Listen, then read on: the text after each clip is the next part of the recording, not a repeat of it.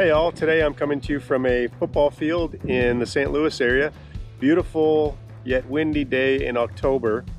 And typically in October on a field like this, we would have a lot of beat up grass because of football being played on it. But this year, because of COVID, there is not a football season here, and so the grass looks perfect.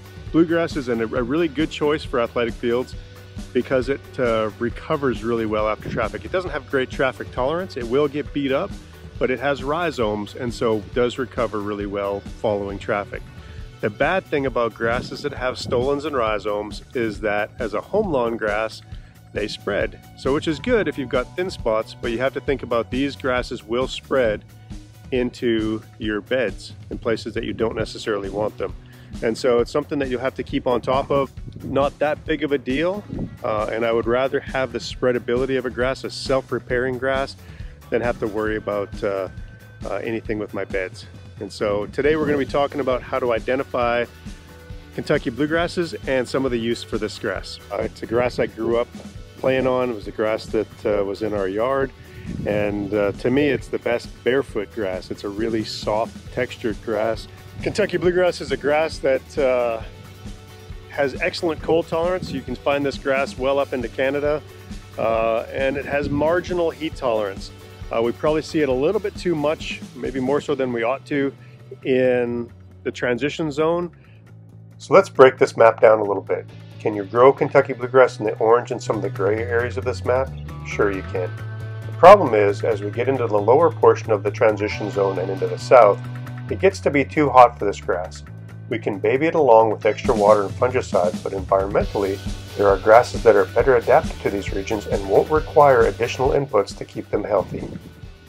As you can see, it has an excellent dark green color. It stripes up really well with a good mower on it, and is nice and dense. Also has very fine leaf texture on it as well. And so just an overall really pretty grass. Kentucky bluegrass will often be used for lawns, sports fields, golf course fairways and roughs, and general turf areas such as cemeteries and roadsides. It needs to be grown in full sun and can be mowed fairly low for golf or sports turf, but should be mowed from 2.5 to 3.5 inches on lawns. It generally has a dark green color and makes an aesthetically pleasing lawn. Contrary to what the name suggests, Kentucky bluegrass is not native to the United States but was originally imported from cooler regions of Europe.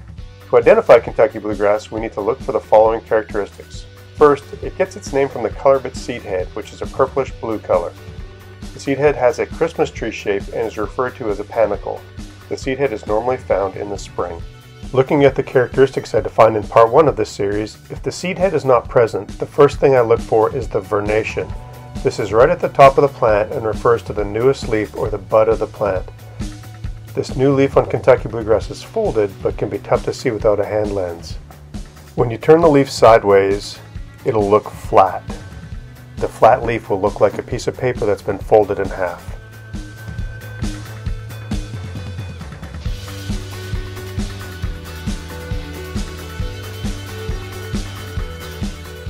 Moving down the plant, I next look at the ligule by bending back a mature leaf.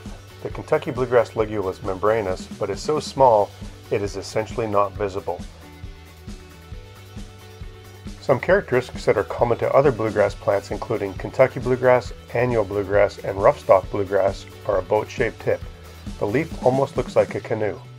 There is a double midrib in the middle of the leaves, which are otherwise not veiny. The midrib almost looks like train tracks running down the leaves.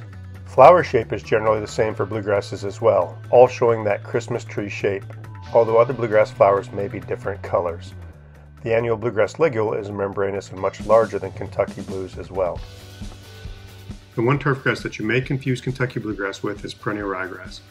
The vernation is folded for both and leaves are similar, although perennial ryegrass does not have a double midrib and has small veins across the leaf. Color is often similar. Ligule for both is somewhat similar as well. Perennial ryegrass has a shiny backside of the leaf that Kentucky bluegrass does not have. Perennial ryegrass does not have rhizomes, and if you pull the leaves back away from the sheath, the base of the perennial ryegrass plant is often purple. This is a characteristic you will never find on Kentucky bluegrass. One of the things you'll find is that nothing is ever set in stone with Mother Nature.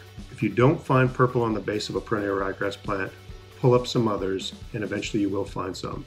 Although there are other grasses that have a purple base to the plant, Kentucky bluegrass will never have purple. And so if you're ever confused between Kentucky bluegrass and perennial ryegrass, look for this purple color at the base of the plant.